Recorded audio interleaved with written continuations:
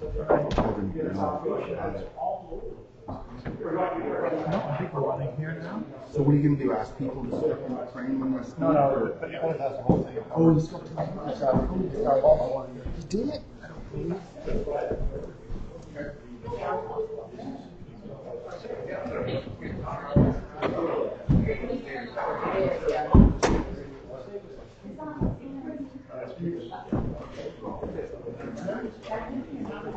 How are you?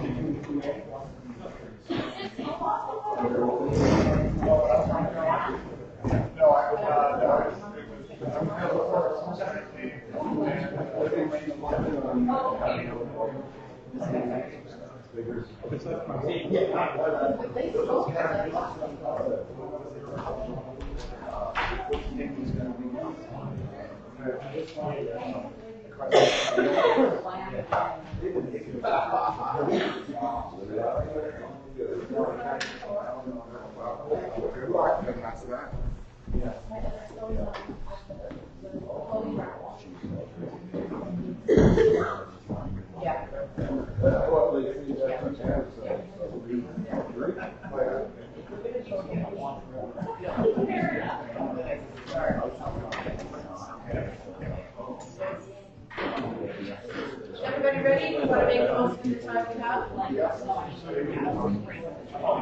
Yeah, not 10 too long. Yeah.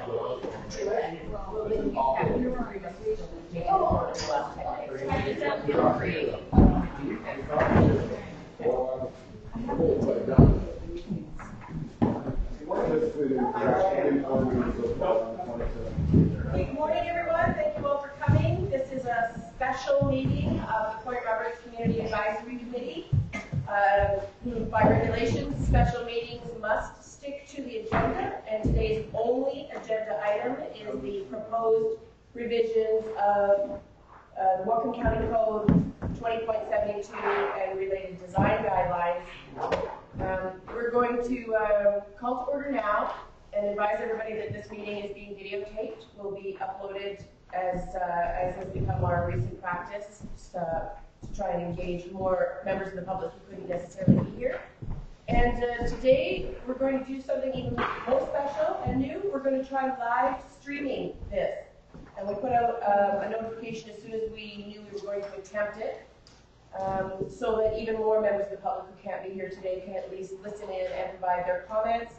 And we did receive some comments from people, so I'm gathering that it's becoming more apparent now that the public can share their comments with this committee by writing to comments at pointrobertscac.org, and we'll thank the two comments that we received specific to 2072 today.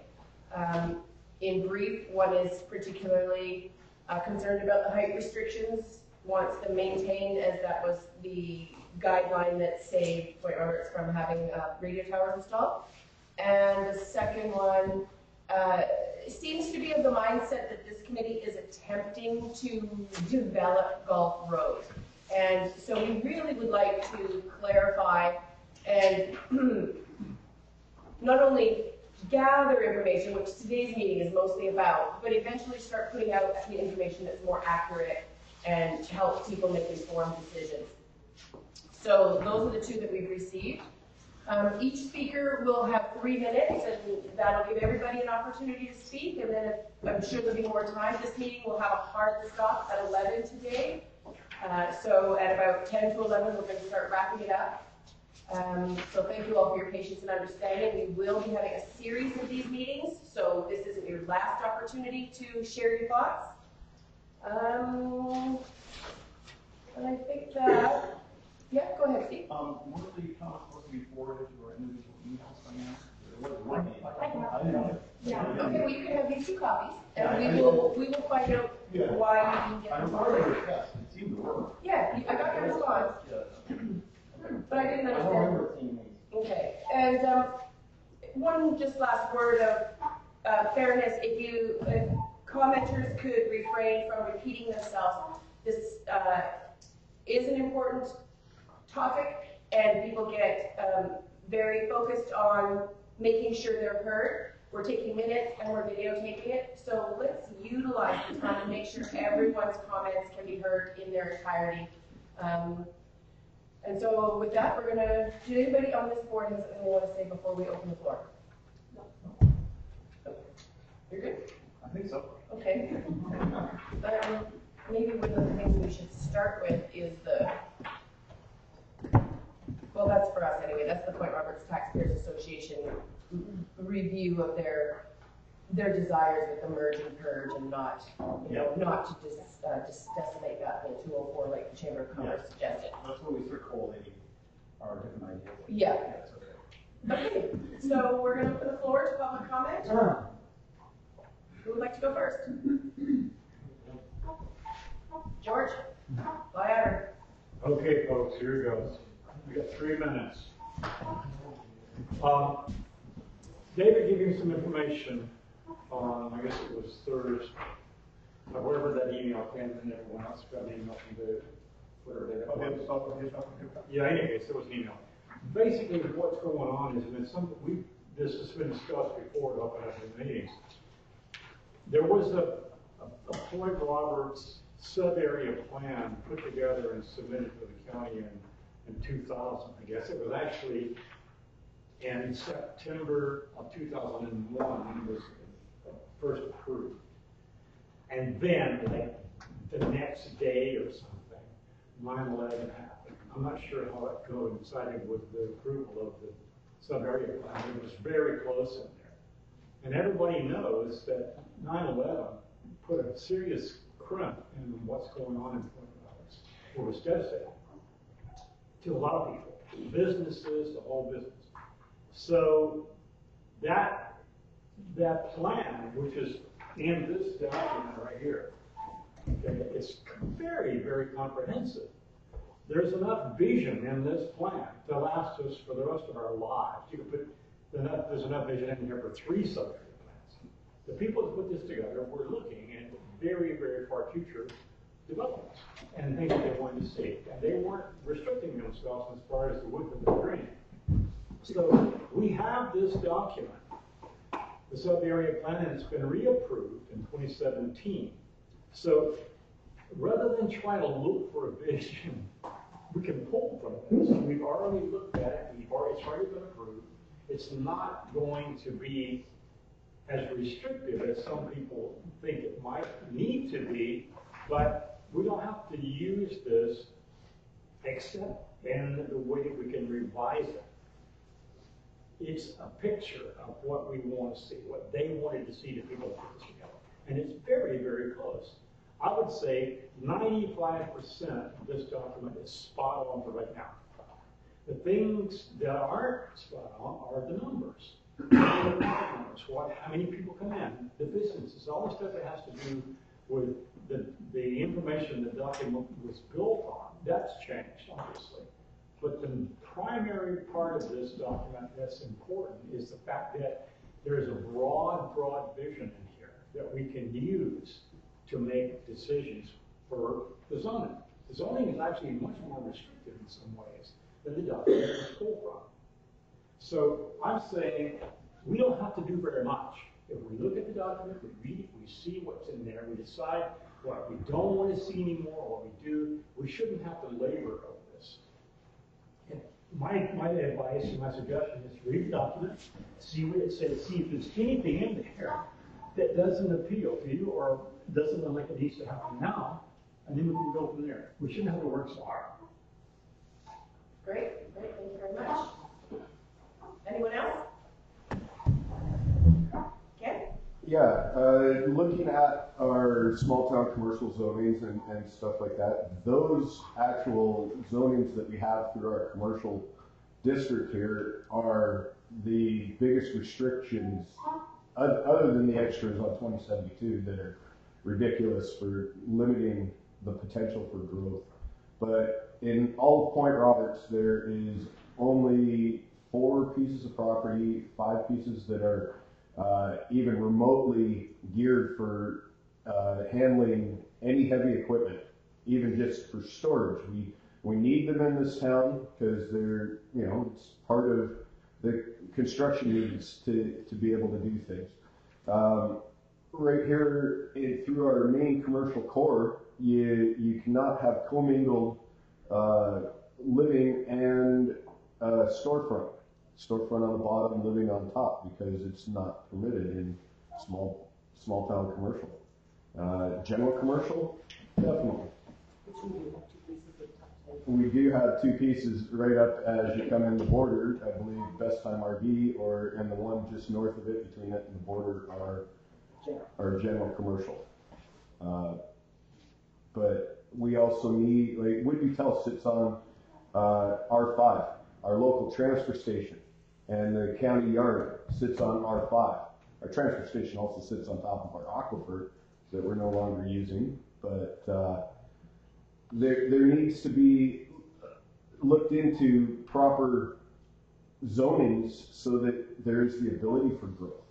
Right now, we don't have it, and our restrictions on our commercial zones are some of the worst properties septic-wise for being able to develop them. They have poor soils.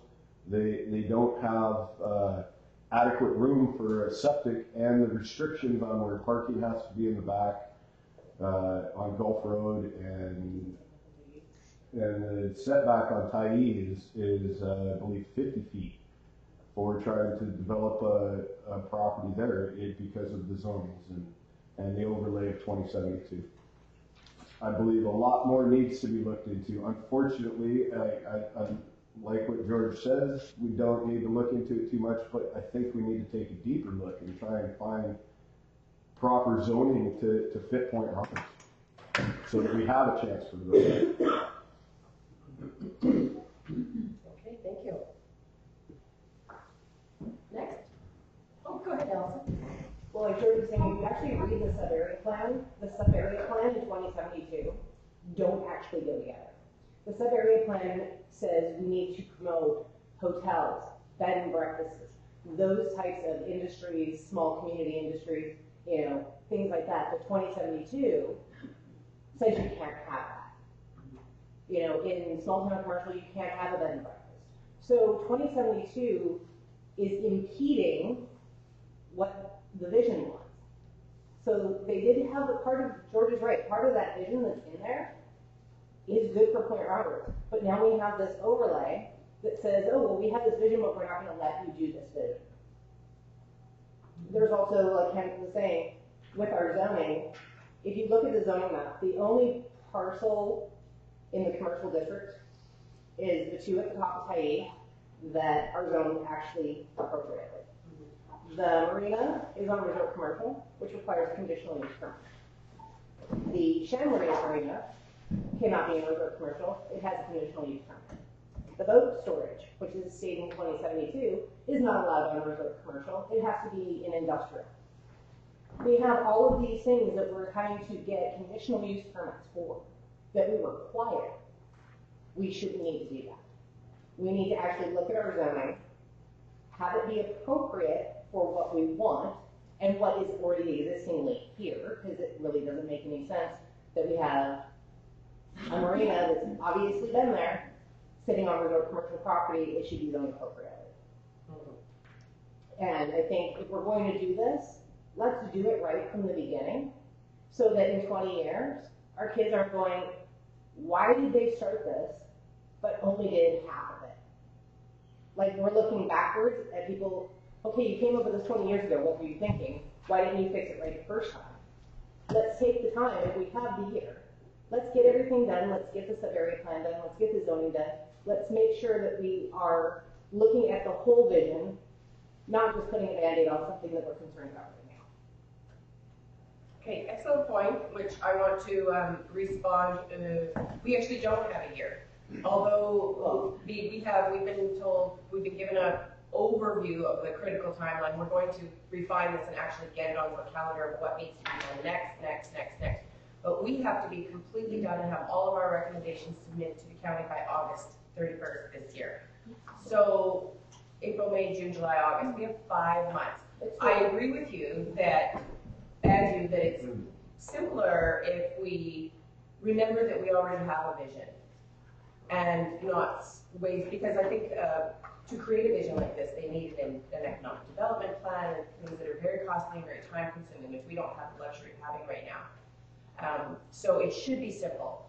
I like what you're saying, Allison. I just don't know how. I'm really feeling it's a short time window, and I think we should fix what's wrong, and then maybe look at rebuilding the text amendments. This is the only text amendment we're allowed to make. This is just the one that the county has offered to help us through because of the merging of the guidelines, the design guidelines, and the outdated 2072, which has created a CDR nightmare here in the last couple of years.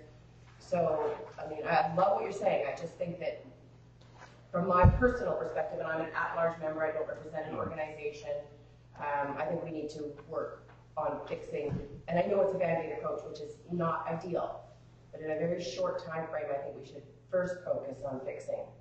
I'd like to add that a little bit. Yeah. That really, it was always intended, both the original character plan and small town commercial was always intended by the county that this would be revised every so often. Some said in the original character plan every couple of years.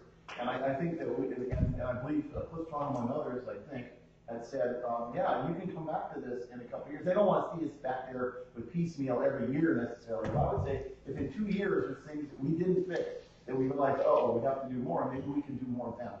So I would say a 2-year increment for at least changing it. We should do the best we can with what we can now, and think 20 years ahead, 50 years ahead. But it's really a good idea to know that in 2 years we could come back and do a little more. Maybe we don't have to revise it all, but a little more. So we can fix things. I like the vision of it being a living document. Yes. We do now, and then, as we all evolve, and all of our visions will evolve, that we stay focused on keeping it current and zoned appropriately. Great terminology there. Go ahead. So, in my work, I like to say that the design is only as good as the requirements, and I think the station you're in right now is to define what the requirements are. I've heard a lot of people say that 2072 is holding back economic growth. I'm really glad to hear Ken lay out some specifics because I hadn't heard any specifics before about how it's doing that. I think to do this systematically and rigorously, it would be really good to gather a list of those specifics. What exactly is the problem? Where do people think the code is holding us back?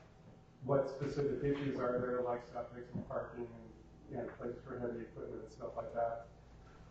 I think the first thing to do is just make a list like that of all of the shortcomings that people currently see and start with that list rather than just hoping that enough people come to the meetings and give informal feedback and you take complete enough notes to capture everything. It would be really good, I think, if members of the community who have those concerns would know that they should put together their own list and send it to you guys so you can have something in writing and you can compile it all into one master list. Great suggestion. Do the hard stuff first. Just hard stuff first. We're going to have to reach out because and right now the forums that we have are Pause and Nextdoor and the newspaper. We need to get that exact suggestion out there to the public, asking the public to find these documents, show them with links where they can read them, and pull what's important to them, and especially this compiled list of inappropriately zoned, or I guess that's just the best terminology, inappropriately zoned, yeah, and where the restrictions are holding back economic development or otherwise. And then we can compile that list and work from there. Go ahead, Donna. I don't believe that cottage industry has been addressed, and it's been a while since I looked at all of these things, but I don't believe cottage industries are allowed in Point Roberts, and I think they should be. This is a community of entrepreneurs and creative people, and to restrict the use of their house, basically, from what I see, is commercial property, is, it's not right for this community. Steve, you want to? I've been studying the permitted uses.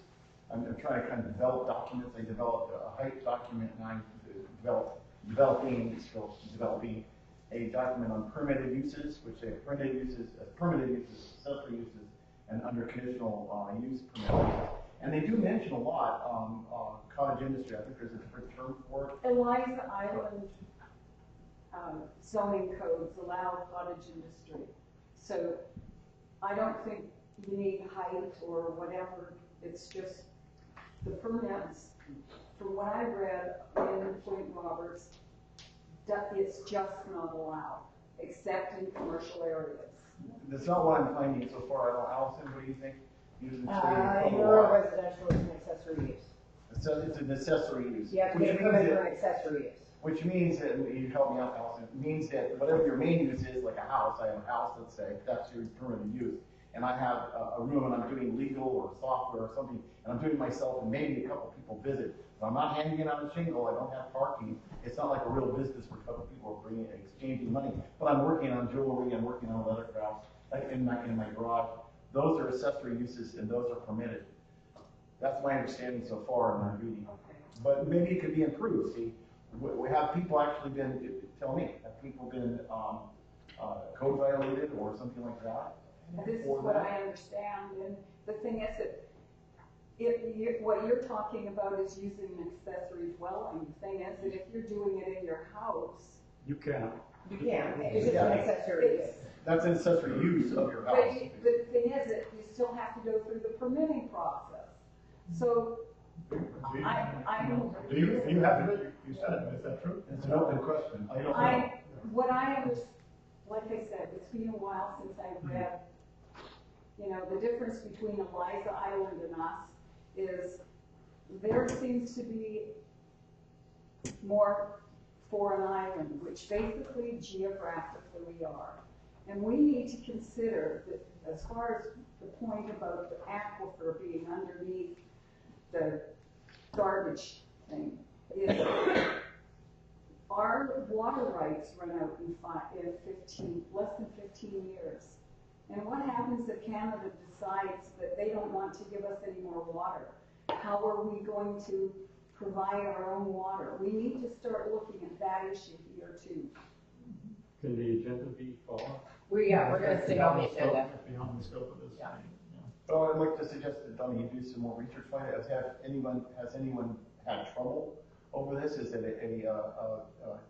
hard to get a business permit to business license for that? I mean, so there's a perception there might be a problem. Well, Has there actually been? Okay, just looking at my house and parking and all that kind of stuff, there's no way for the size of my lot that I could have an accessory dwelling and parking for that accessory dwelling because of how the septic is all laid out. So, well, a home use business is a business that it's inside your home. You work from your home. There cannot be more than 2 people that work at it. It's not a storefront. And it's not an accessory building, it's an accessory use. It's an accessory use of your home, and there can be you and another employee. There's rules to that, but you can't have a storefront at your home. well, yeah, who's asking for that? Right, so you don't need additional parking or anything to that extent. It's just you're using it as an accessory use of your home, and they have rules that, no more people. Okay, I'm just bringing. Yeah, it's a good point, and we'll look into it as we're revising the current code. If there's a code that specifically prohibits such things, your point well taken that cottage industry should be something that you feel should be allowed in Point Roberts. And I don't know of any, I don't know all the codes off the top of my head. So thank you for your point, we'll look into it. Well, maybe what we should do is have our own definition of what allowable is a cottage industry. I mean, some of it relates to parking and number of people coming in cars and things like that. And the thing is that a family with teenagers can have more cars than any industry. True. Okay, next. Go ahead, Judson. I like the idea of having a list of what people's concerns are, like what they think is wrong with the zoning. I think one of the really good lists to have, which I started to do, would be a list of outcomes, so that any decisions aren't made in a vacuum without knowing what kind of place we want to live in the end. So you can analyze proposed changes as to how they might affect outcomes. So zoning is just basically, to me, it's a tool for outcomes. It's not, in itself, it's not, how do you say, a goal. It's what it can accomplish, basically. And I think the problem we're planning, from what I've seen in other communities, breaks down, is they end up doing a whole bunch of changes, and they end up with an unlivable community in the end. You can look across the border, you can look all around the world and see that now. Well, that's kind of the problem we have right now. We're having businesses that this community could not survive without being penalized because they don't have any proper permit in place they can store their equipment. Right. So that's what we're living in now. So one of the outcomes would be that businesses can survive and can prosper. Another outcome would be that we always have affordable housing for people to work in those businesses and live a moderate lifestyle as well. Another outcome would be that the community remains green, the forests are strong, and they're not a tinderbox, and so on. So I'd like to forward that list to you guys that I've been doing. And again, a lot of planning happens with a lot of lousy outcomes. Look across the border. We don't want to be that. We want to have exceptional outcomes. And I think we should raise the bar on that part of it. And not, how do you say, belittle ourselves with our decisions so that our outcomes are anything short of exceptional. Thank you. Thank you. Go ahead, Steve. I was going to say, Justin, why don't you tell us a little bit about the outreach program that we're trying to do to some extent sponsored by taxpayers, and why it's different than the meetings, you know, so to explain to people in the meeting that there are efforts to reach out and, go ahead. Is it about 2072? Yeah, let's put it this way, these meetings are coming along that way. I mean, I am very, very impressed with what's happening here today. You know, streaming and outreach and comments on email and really an inviting atmosphere of collaboration. I think that's what's been missing, actually. It's almost like a spiritual paradigm shift is what's actually been needed. And I think we're seeing that now, like a kind of a willingness to accommodate each other rather than a pro and against type divisiveness that I've seen in a lot of the meetings. So the idea with the outreach database is that it identifies stakeholders. It does a bit of profiling, like it'll say whether someone's a visitor or whether someone has enough money to live on for the rest of their life, or whether they want to, they've yet to reach their potential, whether they're a homeowner. There's about 20 different categories of stakeholder profiling. And then what it does is it feeds information to those stakeholders, questions like, do you want to see storage only, any more storage only allowed on Gulf Road?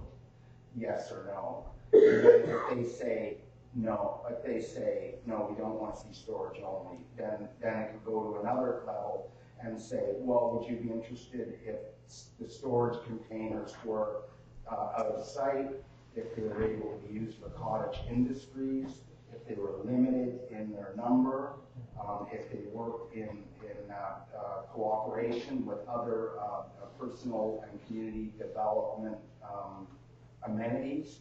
So it can kind of get really detailed and inviting about asking people really what they want and really what they need.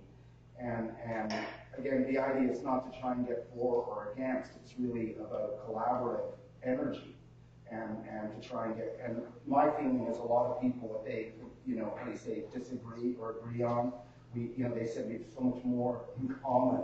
What are all these disagreements about? So I think it's really important that we, A, everyone knows their candidate. B, no complaints or concerns are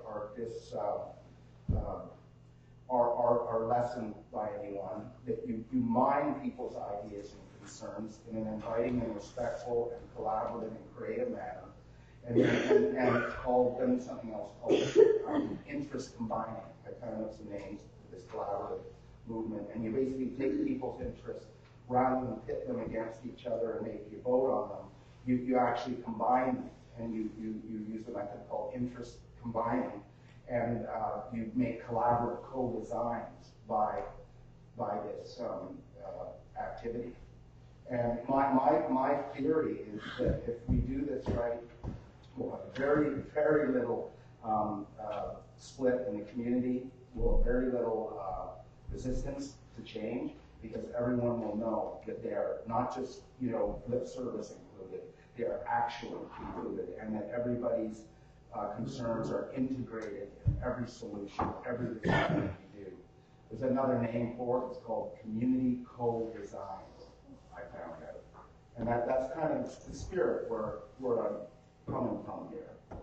And I hope that's interesting to everybody. Thank you, Jensen. Thank you. I think that is the spirit of these series of meetings. We do hope to gather those ideas and collaborate. Well, you have to compromise in some situations. So You're kind of collating inputs. Yeah. And I know I'm seeing it. I am grateful now that I see the spirit of this group and the different groups, how they're open to solutions.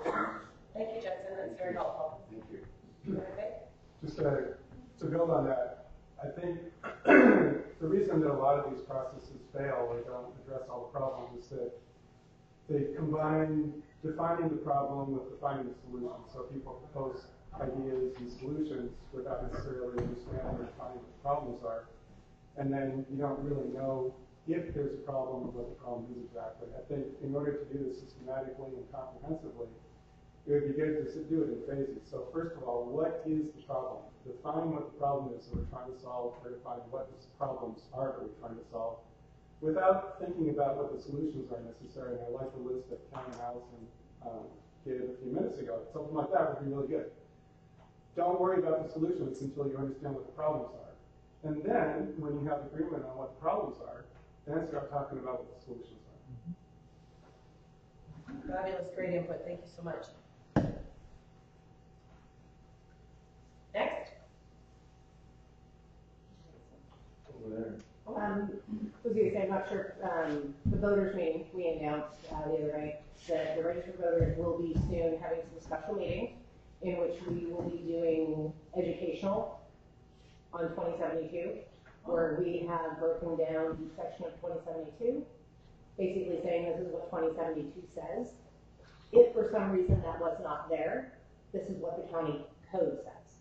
So that people can actually have an understanding of what we're talking about, what each section means, what it restricts, what it says, and if for some reason it wasn't there, what it would say.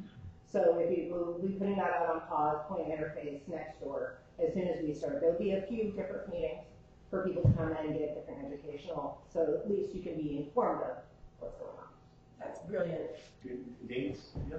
No. We haven't put the material together yet. We've actually got to get the essentially presentations and decks and documentation together. And then, frankly, we've got to know more about it than we do in order to be able to help educate other people about it. It's a lot to digest. There's 4 of us. Yeah. There's Alex and myself being and we're each taking. I've been trying to digest it for 3 years, and every time I think I understand a particular point, somebody reminds me that this other code sort of dovetails and makes it a completely different definition. So I absolutely applaud the Voters Association for taking this so seriously. And my favorite part of what you said is educating the public so that they are making informed decisions. And I really appreciate you guys taking the time to do that. I'm going to go back to Heidi for just a second. Okay, George, go ahead, Heidi. I love what the voters are doing too, and understand some of you guys are coming to the taxpayers meeting next week, and I hope that the taxpayers can help and collaborate with that. It's less work for the 4 of you, like you said, it's a lot, and we can collaborate more. Like Justin said, a couple of things that I think I've mentioned before. I don't want more storage units areas in Roberts. I think we have enough, but in a collaborative way, like Justin has said, maybe we could do a percentage, because I do get workers need to have space for their equipment and storage for their business, so that maybe we could do a percentage-wise on properties. That would maybe be a way to address some of those ideas, rather than just say this could be a storage unit. One of the concerns I have is green space setbacks. I agree with Kenny about the 50 feet being quite a lot on timing for businesses in front, just to be up front. But I do like the tree entrance, like a lot of people do when they come in. So how can we address that so that areas that are already cleared, maybe they can be closer, or but tree areas on there can still be protected.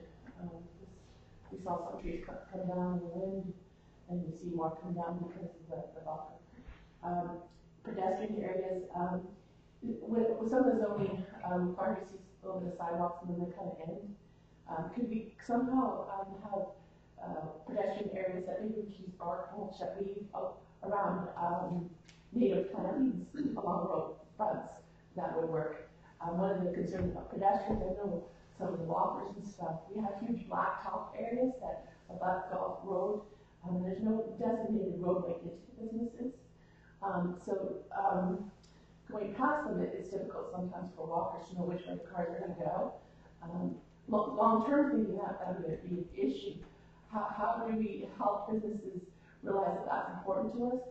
That's one thing why I like the conditional use requests. If you guys want a little gift here, can you fix your front here so this can be more pedestrian friendly? So there are some good reasons why people have to apply for conditional use permits. Ben Ruckus also, I like the whole idea of live, work, cottage industry, and those areas that Allison was talking about, making sure those can have their long haul. Close down, maybe don't have septic issues, are important. Let's see what else. I think that's pretty much it. Thank you very much. All very good, well thought out points. Thank you, Heidi. And back to you, George. The whole point of education is extremely important. It's not like somebody, like when you're everybody standing up and saying, okay, kids, line up, here's what's going on. It's more a matter of explaining certain complex concepts and documents that we're dealing with. I mean, the sub-area plan is big. It's a lot of paper, a lot of sections. Everything you're speaking of, Heidi, basically, most of it in it is written into the sub-area plan as a plan. This is what we want to see. And this is from 2000. And in 2017, when it was redone, that's sort of a replication of that approval. So what we need to do is to let people know as much as we possibly can in meetings like this or however else we do it, what the actual document says. I mean, it's dry reading. A person can fall asleep reading this thing, but the information is critical. And the same with 2072. If you don't read the document, you don't know what the it says, really. And some of the language is very confusing. A lawyer could eat some of these code statutes alive. You know, I mean, some of this stuff is really, really iffy in terms of how it's written. You know, I'm an editor. I've got professional experience in writing. I would read this stuff and I go, this is going to get a minus D on an English test. So if we can look at the thing critically and look at these documents and take the hard part first. I mentioned this earlier. When I get into a job, I take the most difficult aspect of it first and get that out of the road. Then I can take on the easier stuff. But we don't have that much difficult stuff to deal with, really. We talk about the tree retention ordinances, all the things having to do with parking on Gulf Road, all the things having to do with the little piece of code that's stripped on top of Gulf Road that restricts down everything. I mean, these are fairly straightforward fixings. Everything else, I mean, 90% of the list is here. It's been highlighted.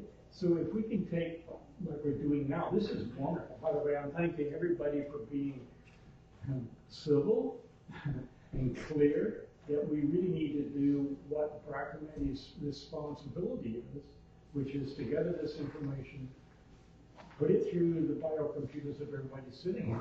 We go, okay, this is not going to be as difficult as we thought it might be in the beginning, and you're spot on. 5 months is going to come really fast, early. So we don't really have a lot of time to spin our wheels on little details. If you have a question, specific question as you did about the thing with cottage industries, it's basically in the code. And if there needs to be a slight adjustment or some minor change in the language, that shouldn't be a difficult thing to do.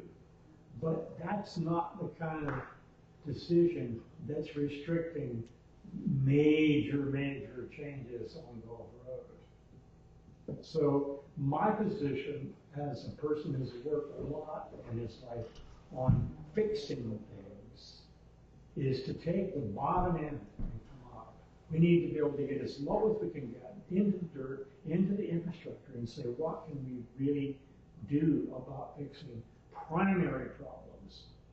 And we can build on that. And we don't have that many in terms of the vision that's in this document. There's a lot of ideas that have had no follow through over the ensuing years, and for various reasons. But that stuff is there for us to pull from. I'm into the ground, and that's where I'm going to start. And that's what my process is with Port Roberts 2030, is to see what I can do, us, to assist the community of Port Roberts in revitalizing and renovating, essentially, Gulf Road and this Montana Commercial District as a downtown. And it's huge. It's going to be expensive. It's no joke. But the vision that's in this document is already there. I mean, I'm looking at it going, hello? There's no new ideas here that we're coming up with. They're all in this document. So taking what we have, working with it, grab the tools we have available to us, use the best brain power and most organizational skills we can put together, and we can make it happen. We're going to have to, folks. We've got 5 months. Okay. I think part of the problem could come in between the lawyers who wrote the law, okay?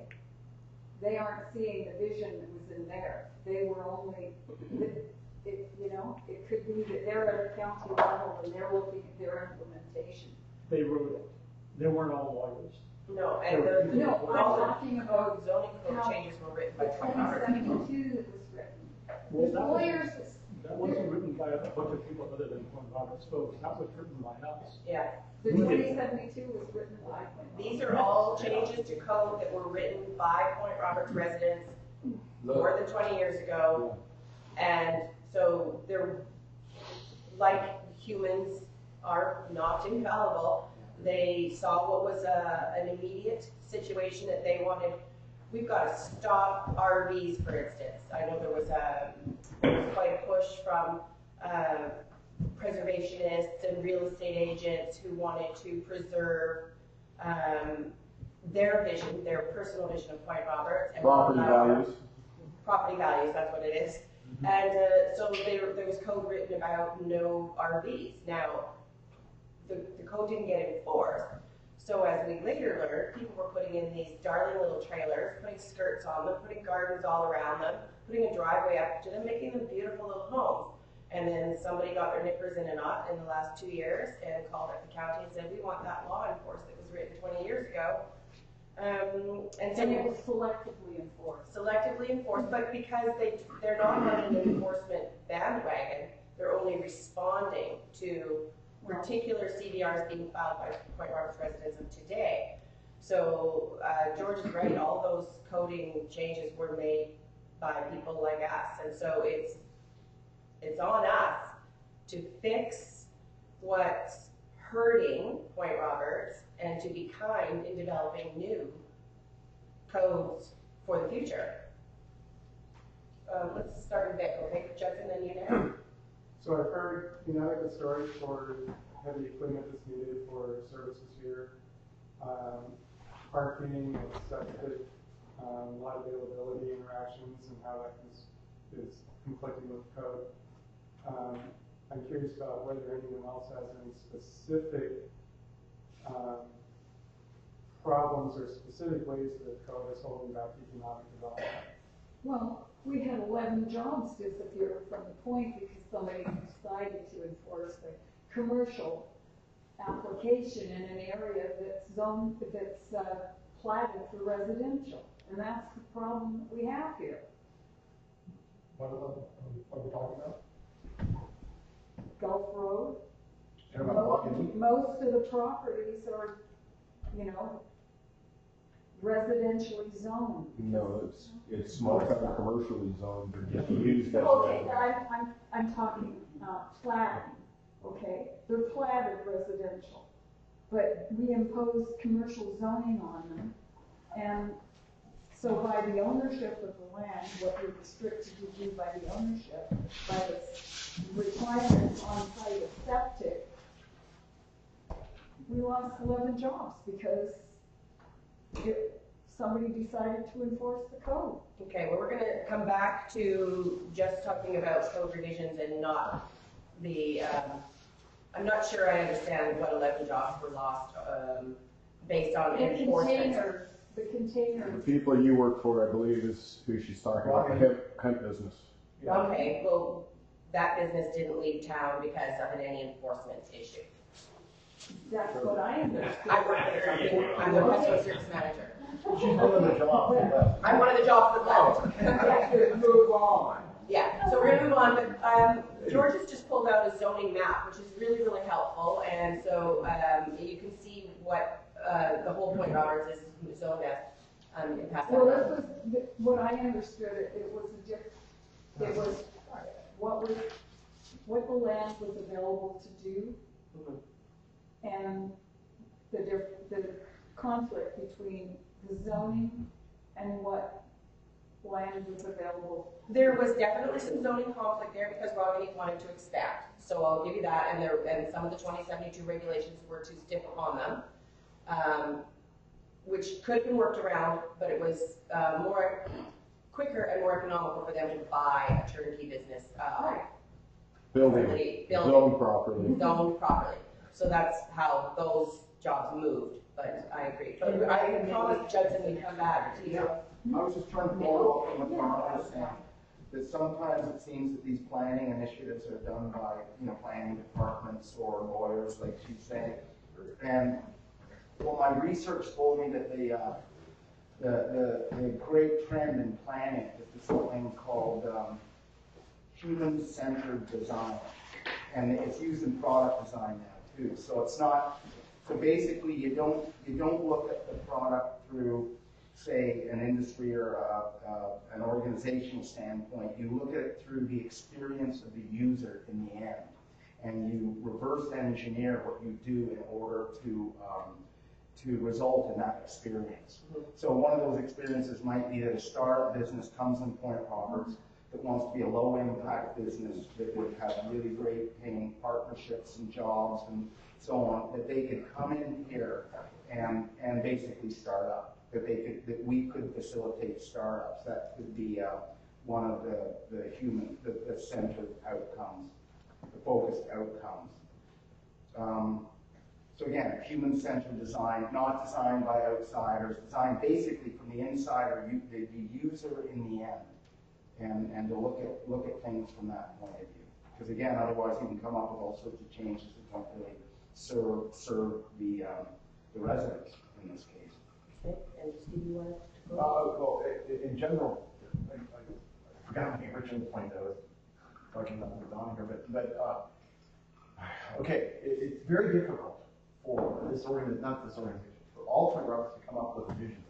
So, like, I'm sure Vic understands this, you do bottom-up in technology, bottom-up design, top-down design. Top-down design is kind of what the boss or the marketing guy wants. He wants the widget to do this or that. Bottom-up is, well, we need this kind of bolt or this kind of wire or this kind of piece of software. So they have to meet at the middle. And we're going to do the same thing. I mean, some people won't be talking about code. Some people will be talking about, well, I like this kind of job, this kind of business, but I wouldn't like that kind of business here. For example, on the negative side, not to pee on Guy Garbo, but does anyone want a second RV in Muncie? And this is an example. A second RV storage facility like that, somewhere right along Tahir Gulf. I'm not saying it could happen, but what if it did happen? Is that what we really want? Even if it's screened. If it's back a ways and it's completely hidden, would we want that? These are very difficult decisions because all of us really feel like we kind of know what we want, but we don't want to tell a business you can't be here because we'd like to have more businesses. But it may come to that some kinds of businesses we just don't want here. Well, what is the we in that case? How do we come up with some of that vision? Well, we have to try. It's imperfect, and we have to try. And I believe that the work that PRCAC is doing is attempting to gather some of that vision and gather some of that code changes and create an ultimate document that will help with that, and then have the ability to revise it in a few years if we make mistakes or we don't cover things. But we really can't just react to a business saying, well, I can't get in here. We have to think a little more globally, and that's what this is about. Is that what can we do? And we're going to make mistakes. I guarantee it. We're going to make mistakes because our predecessors made mistakes. You know, why did they not want more RV or mechanical shops on Gulfport? Because they envisioned, like Jim Julius said, you know, he worked on the original character film. He was thinking this is going to be like Pebble Beach. This is going to be this beautiful community, which it could be, but that's, I don't think anyone thinks that's still our vision. We kind of would like it to look nice though, wouldn't we? We don't want just more industrial looking stuff. And yet we have to accommodate industrial looking things here. I believe that on that note, speaking personally, there's not enough room here to do more light industrial work.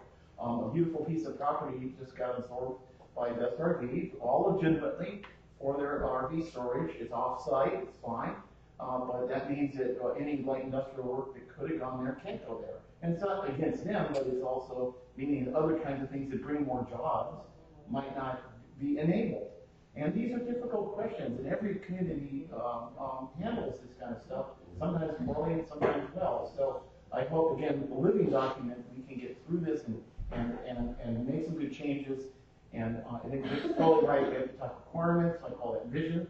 But you know, what is the vision? It's hard to come up with all that. But at least we have some vision, and that filters down the requirements. And throw in Judson's human-centered design. You know, where we're trying to do things for people. We might just come up with some really good changes that are healthy and not negative. Okay, that's it. Okay, well, Ken was next, if you're still got your point. Yeah, Ken. Yeah, actually, I still think a lot of this comes down to zoning because conditional use permits, look at Blackfish, for instance, resort commercial, trying to put in a small hotel, brewery, distillery, restaurant, bakery, all great things possibly for Point Roberts. Jobs that will be created if it ever gets moving along. Being on other projects, putting a septic in for 60 houses up at the golf course right now, their talk is about possibly putting in a newer clubhouse with still a little restaurant like what they have, possibly a Chinese restaurant, some locker rooms for the golfers, and some hospitality suites because they can't put a hotel in because of how they're zoned, and conditional uses are permits are the money that it costs to go through that process and time. If we had the marina, there was talk about a hotel down there with the newer group of owners. It's not zoned properly for it. We have these zoning problems. If we do need to do something in this next 5 months to get the county working with us. But once we're past this first hurdle, we're still going to have the people that had their knickers in the knot going around and seeing who else they can get code violation reports filed on, because that's the nature of those people. They have their own little vision for this town. My family goes back to the 7th and 11th families to homestead here. There's been some crazy different businesses that have gone on here. There was clam and fish canneries at one point. As I don't know if the Iron Chink is still out here. You know, down at Wayland's, the old Wayland RV Park down in Maple Beach, Boundary Bay area, there was once horse racing there and stock car racing on the dirt. You know, there have been lots of different things go on in this town. We used to have a roller rink open down in Maple Beach. They're looking at restricting anybody's vision, in my opinion, is wrong. They bought the property. If it's permitted in county code as a use, 2072 is just extra restrictions that Point Roberts doesn't need. Period. We could still have things like we don't want AM radio towers ever. We can put that in and cement that in somewhere that It'll never happen. We can protect ourselves that way. Yeah, we can. Don't shake your head no that we can't. We can do this. We can work forward to get these things done. It's just that on that point, I'm rather an expert on the law and the FCC and all of that. You can't say no radio towers. Okay, so we clear. That's why the height, it turned out we tried to revise it and improve. Something we gave up. Our very expensive, wonderful lawyer, Bob Carmichael, finally said, forget it, leave 2072 the way it is. Yeah, we can't. Just so you know, but on that note, it's difficult just to say no because of special situations going on. You might be able to say no to other kinds of things, if, you know, okay. So maybe the way to approach it would be noise and traffic in terms of zoning. Put the noise and traffic in as a condition of the zoning. So that in terms of permitting use of a property to allow, you know, like future development in an area, that, you know, as long as the noise doesn't get over certain decibels or something, and the traffic is, you know, make conditional use with the neighbors to see if the noise or the traffic would be injurious to the neighbors, then, you know, you don't have to have a lot of restrictions in terms of this, that, you know, the nitpicky things. Okay, George, I know you want to go next, but I want to just, there's some folks in the room who haven't had a chance to speak. Is anybody that hasn't had a chance to speak who got a comment they want? I just want to give you the opportunity, because the conversation keeps flowing. I'm fine. You're good? Good? Just let me know if something comes to mind that you wanted to speak up about. And George? I'm looking at the clock. Yeah. Okay, and I've got a serious attitude toward making things as concise as we possibly can make them. We are looking at timing as far as the zoning thing is concerned. It's critical that we take care of that business as our primary set of goals. Vision and all the things having to do with the basis of the zoning is something that Mark Christonius has said in the email I got from David anyway. You guys hand us your zoning revisions before September, and then you can start talking about doing the revision of the sub-area plan. Because we can do the zoning, we can revise that, get it all done and hand it in before we even start on this other business, which is a large undertaking. We won't have the kind of time restrictions that the zoning is laying on us. We won't have this sort of critical sort of penalties coming over our heads about certain stuff. Then we can start functioning with the new zoning. We can start functioning and making the projects we need to have happen. Start the process anyway, look for funding and whatnot. So my suggestion is, let's take what we've got today. When's the next meeting? We are meeting on the 19th, which is our planning meeting, and all that PRCAC is going to deal with in that meeting is scheduling. And we're going to start laying out future special meetings on this issue, and then the 21st is our regular meeting, so we'll deal with regular agenda items that night, but by the 21st we'll be able to announce other dates. But I want to go directly to what you just said. I do have the Mark Personius email here.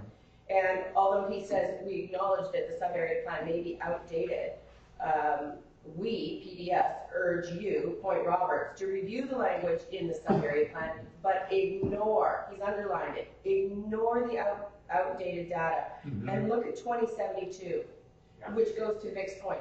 Let's isolate the problems first, let's start working on what's important today, and then we can, hopefully in 5 months, we can do a pretty comprehensive overhaul of 2072. I mean, although it's a short period of time, I think we've all said on a number of occasions, it can be simple.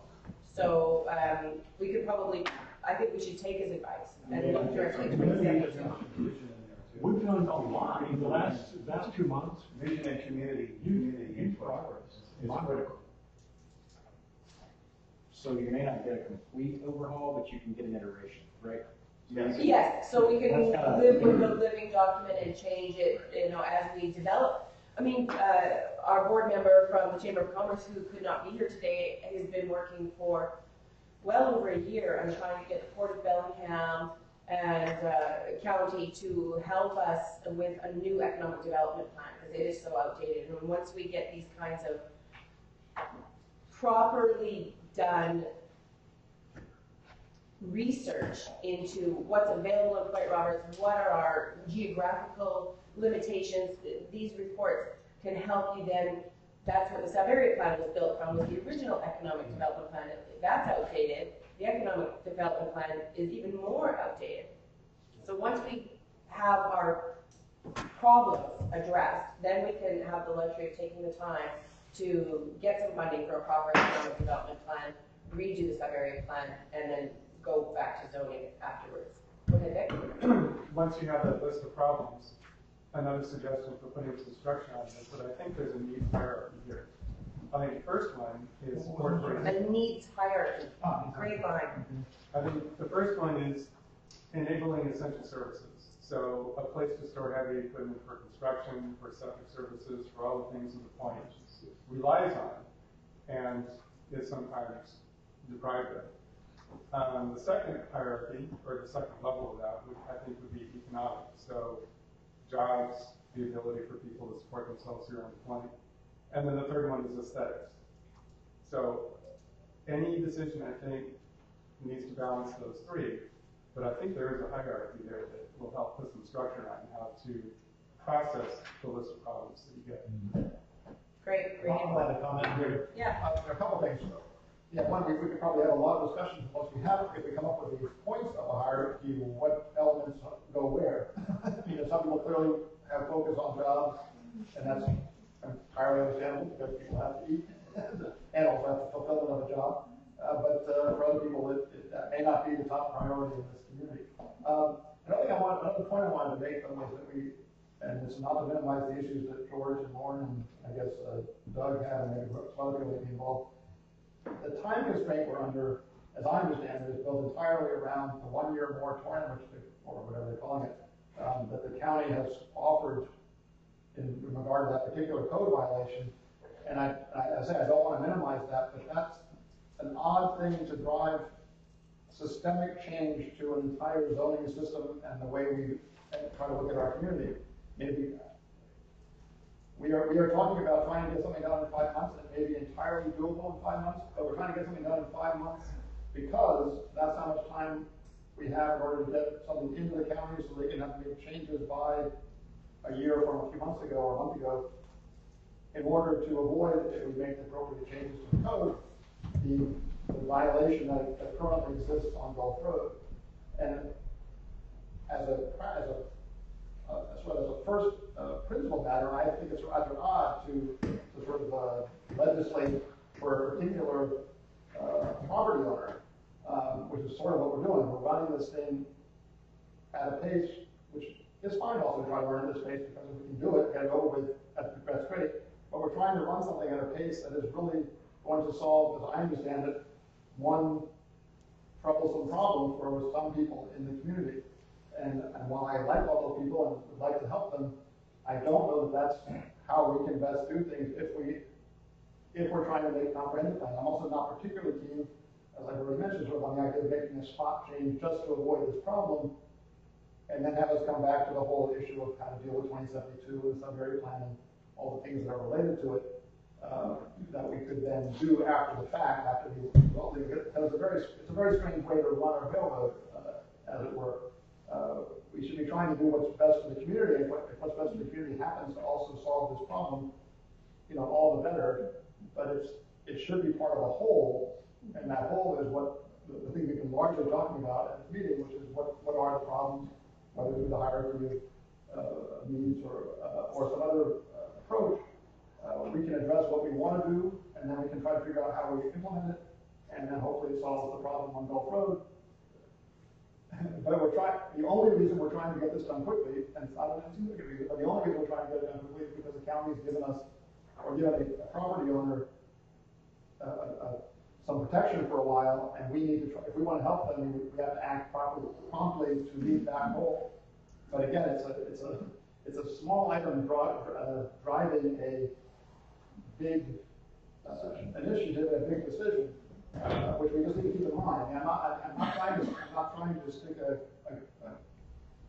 something in the cogs to mess up our process, but I want us to keep in mind that we're trying to do a really big thing, and we may be rushing it in order to accomplish what is, in a sense, to solve a little thing in the process. I'd like to respond to that, if I may. I have been on this particular committee for 3 years, and we've been working on 2072 for 3 years. The previous board, even when Arthur Reaver was the chair, so we're going back 5 years, I was attending meetings, and they were trying to work on 2072, and the zoning and coding issues that were becoming apparent then for other developments happening. And so I really appreciate your point, and I think that we should all remember not to ram this thing through because we're trying to accomplish one tiny little thing. But I think that that one issue with all of those particular businesses is probably the swing kick in the pants we needed.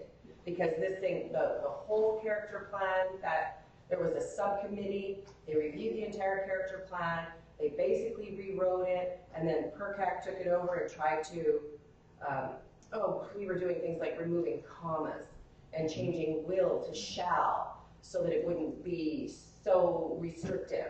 And we spent another year. So I think that your point is well taken. We should definitely not rush it through based on one property that's having an issue.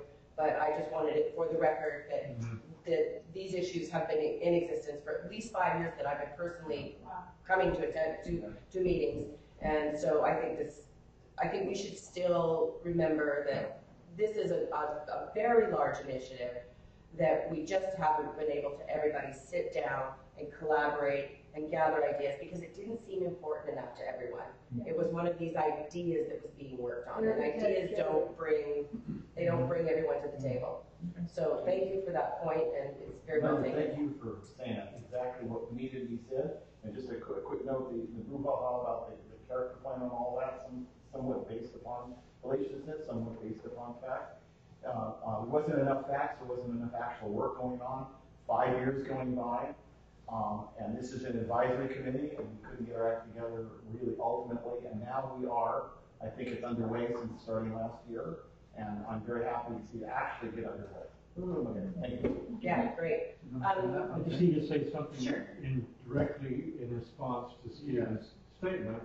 I'm the only person in the room that right now that was directly affected by that zone infraction. The CPR, yeah. And I was surprised because I've been in the same location for over 12 years and never had any issues with the county or anyone. So when I got surprised by that enforcement action, I went, something's wrong. Not just with this little thing I'm dealing with. Something's generally wrong with the way the code has been put together. And so I took it on as a challenge to see what I could do about fixing what I saw as a much bigger set of issues. Not just my own personal little problem, which I could have gone for. I could have asked for and paid for a text amendment and probably had it go through. But I said, look, George, you live in a town with a lot of people who have way different ideas about all kinds of stuff. I don't see anybody driving the bus. You know, we've got this timeline between now and God knows what's going to happen to us in 10 years, and everybody's looking out the window or looking out the back window. And I went, look, I don't necessarily want to be the driver, but there's nobody behind the wheel. Yeah. And I went, okay, look, do you want to stand up in the middle of the road and make a fool of yourself? Whatever. I'm trying my absolute best to fix something that I see is major problem. We don't have a downtown. We don't have a village here. And all this business is laid out in glowing colors in this sub-area plan. What hasn't happened is any kind of substantive follow-through. And there's reasons for that. Number one is that we had things happen like 9/11 and blah, blah, blah. But the other thing is that we've got 3 people in a room, and the first thing that comes up is talking trash about some 4th person that's not there. And I'm going, okay. I've heard people say, no good deed goes unpunished in Point Roberts, and I said, you know what? F that. I am so tired of hearing that statement. So if you want to be doing something about the town you're living, and you have to get your assets off the chair and start putting them someplace where they make a difference. The one thing I have a lot of and I can do very well is run my mouth. Okay? And I've got a brain that can handle some pretty complex concepts. I love this place. I love all the contentious people in it. It wouldn't be the same town if it wasn't for these people.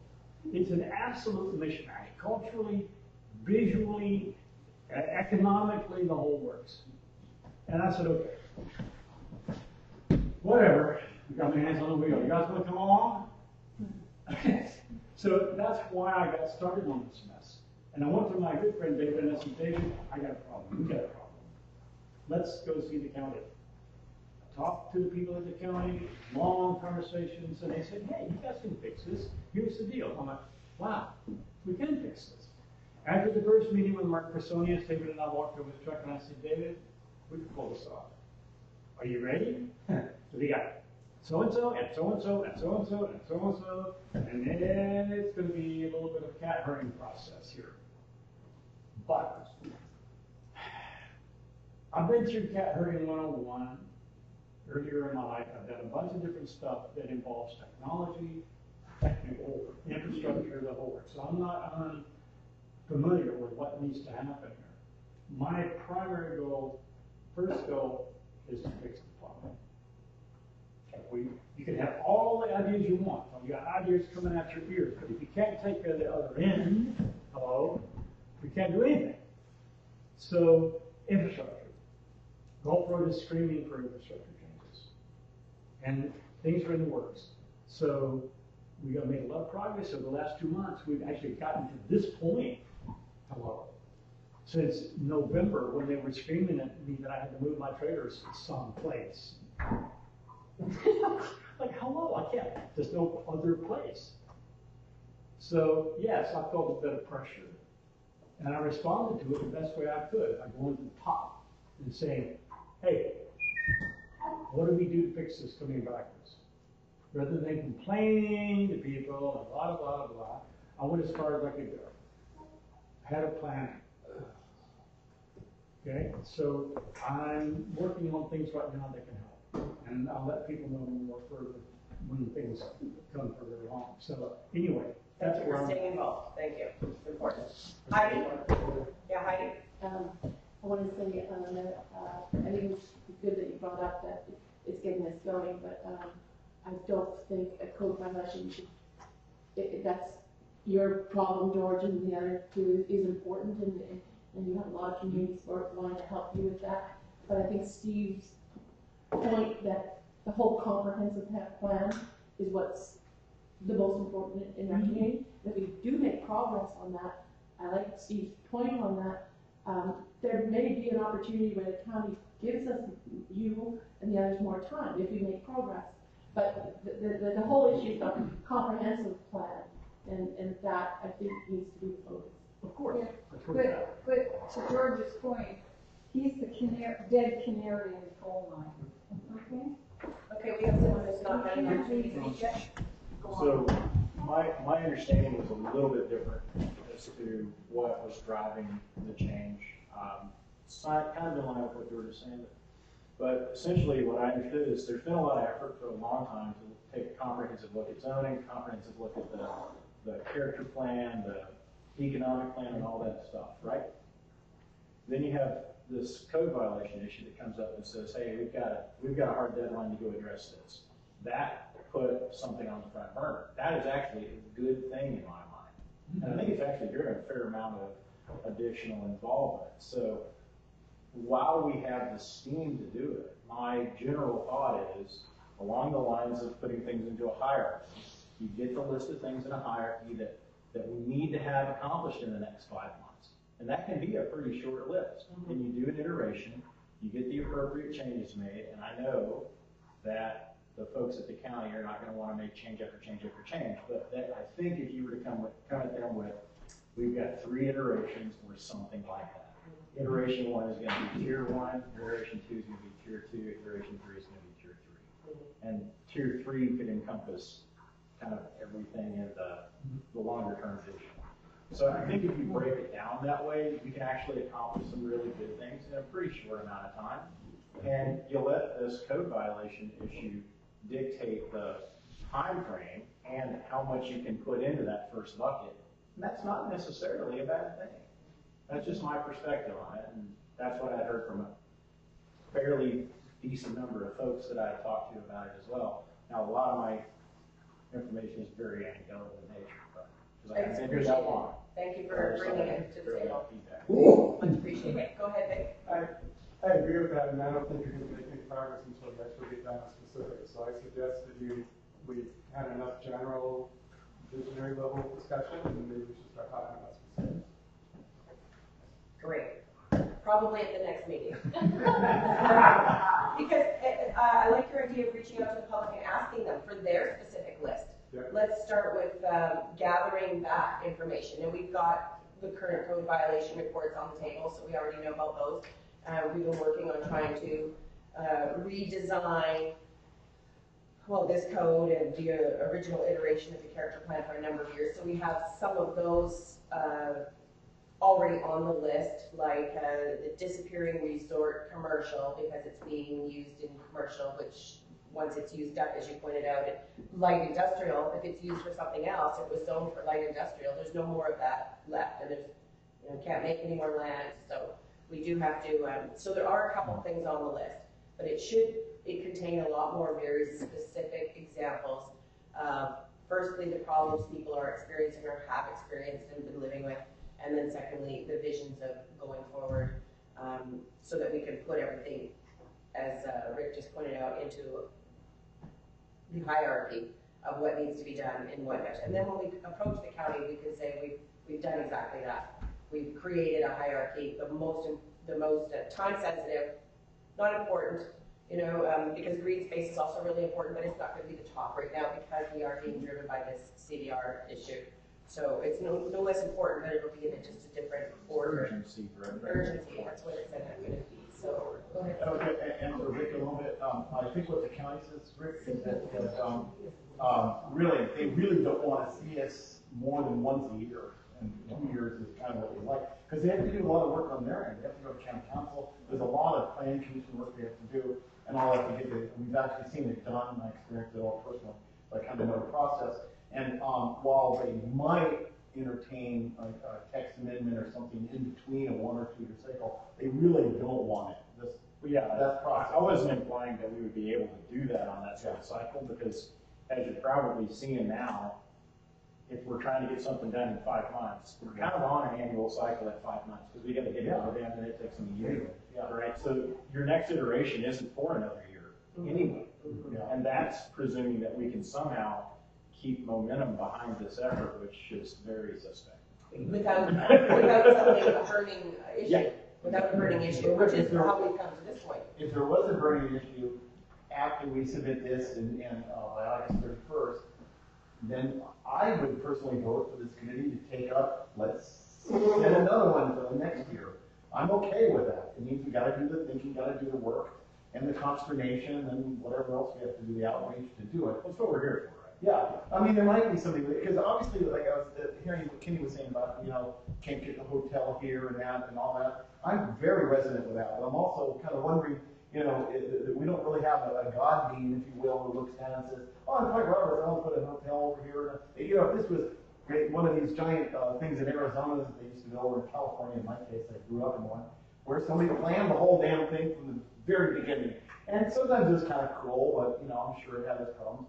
But we don't have that. So we have to both listen to this business is having trouble with this, and here's a vision of what we like, and we don't want to lose this, and it's a triangle of things, and somehow to come up with some answers about it. Okay. Heidi? I prefer not to see hotels. I actually like the Airbnb and the small businesses providing accommodation. So I just thought I'd put that out. No, but what you look at is hotels when you got to have a 3 to 4 month lifespan each year for seasonal. Yeah, it's not It's not that big a deal. Yeah. Economically, it's not that viable for them, so. So the whole notion of a hotel, zoning won't make a hotel happen. Zoning can only prohibit one from happening. What will ultimately make a hotel happen or not is somebody with the vision and the money to go invest in it. Mm-hmm. And then they're gonna have to go put that effort in play, and they're gonna have to figure out if their business can make money. I mean, I can't imagine, anybody like, I don't know, Holiday Inn Express thinking it would work. But, it's not beyond a stretch to think that somebody could put in, a fairly significant, 8 or so unit, kind of a lodging like that. That would actually probably be okay. That's not beyond the realm of possibility. But again, that's not up to zoning. That's up to a business owner to choose to do that investment. But didn't you just say zoning to prevent hotels? You can break stuff. Yeah, you can't fix things. You can just break things. Yeah. Well, we have That's really what zoning does. apartment on, was it Marine Drive for years, okay? It's now just living quarters. Right. But So it apartment, was, not a it hotel. was The kind flying of fish you're motel. talking about? Huh? The flying Yeah. fish, the fourplex? Yeah, Yeah, so that's an apartment, right? That's not a it's hotel. now an apartment, but it used to be kind of like a motel.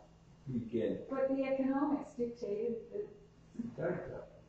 Okay, Real quick, Jennifer Urquhart, who actually ran I don't know how many hundreds of millions of dollars Marriott in Maui, somewhere in Hawaii. Yeah, Hawaii. And she said, her analysis says that's one of the businesses that can succeed here if it doesn't have too many rooms. And I don't know what she meant by that. She mean 100 rooms or 20 rooms?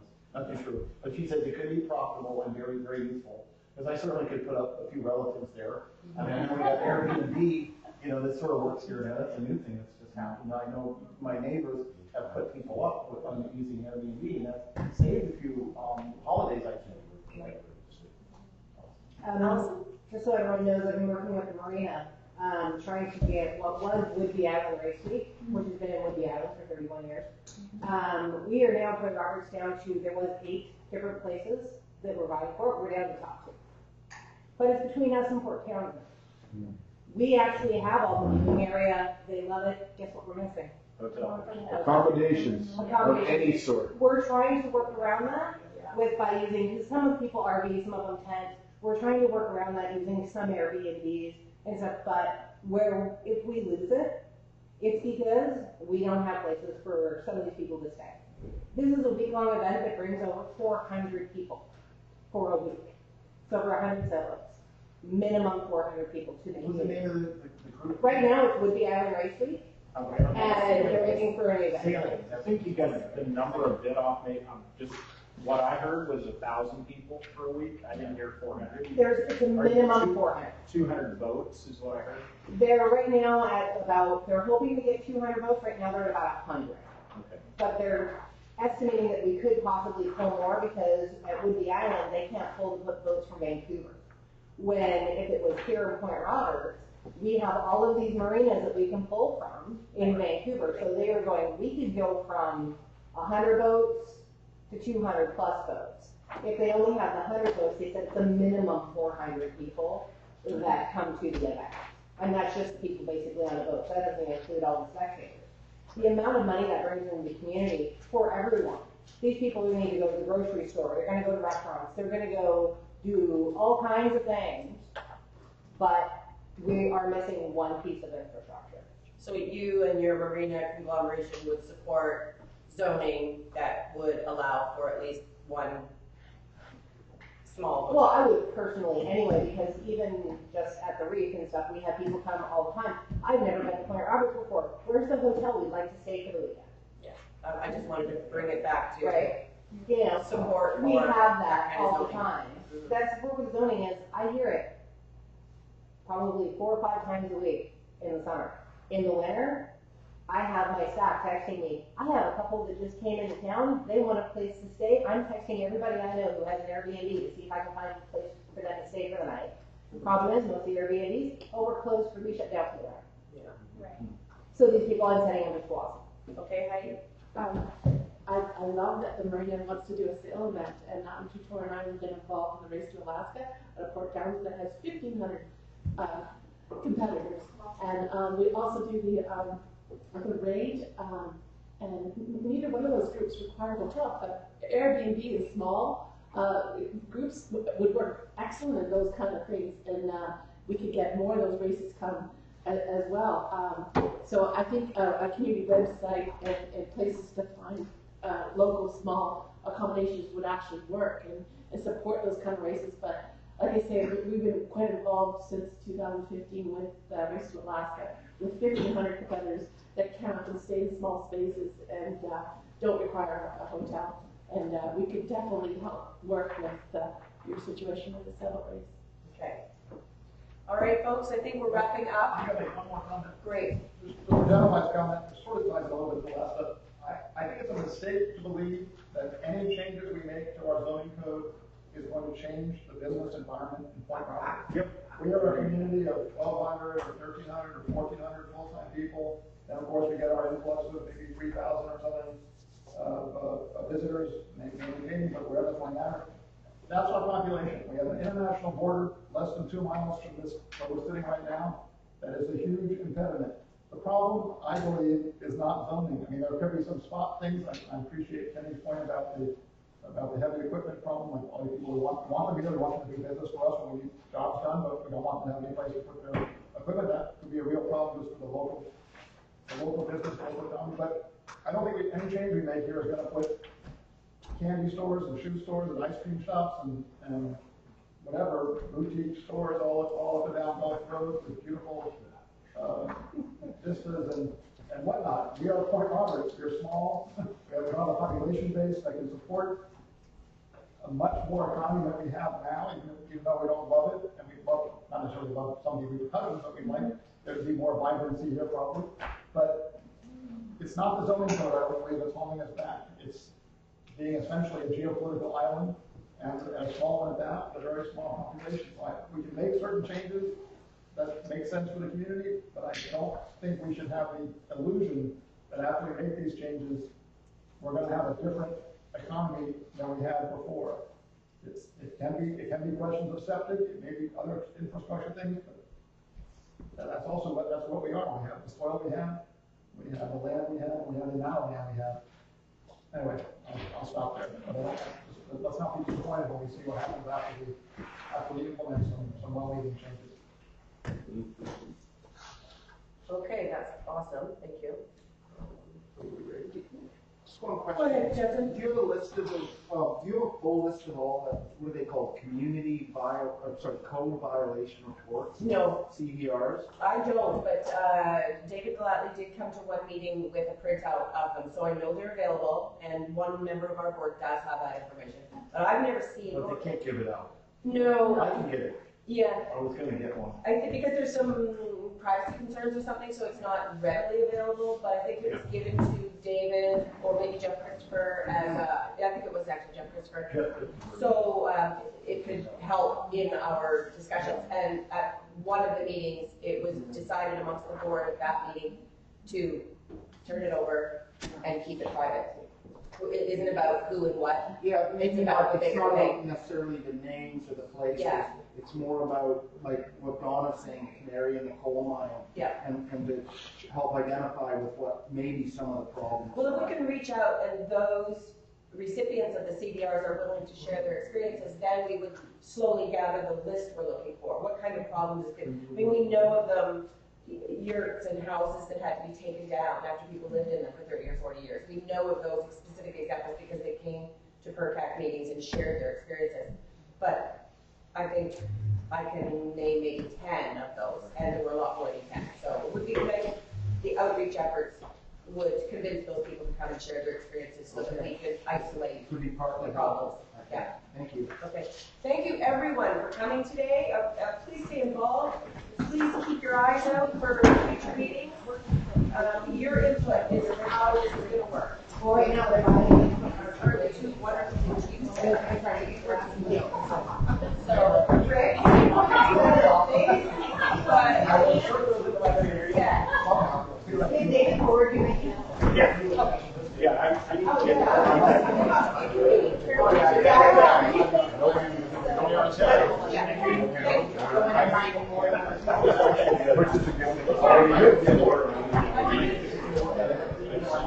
I tried to put all this.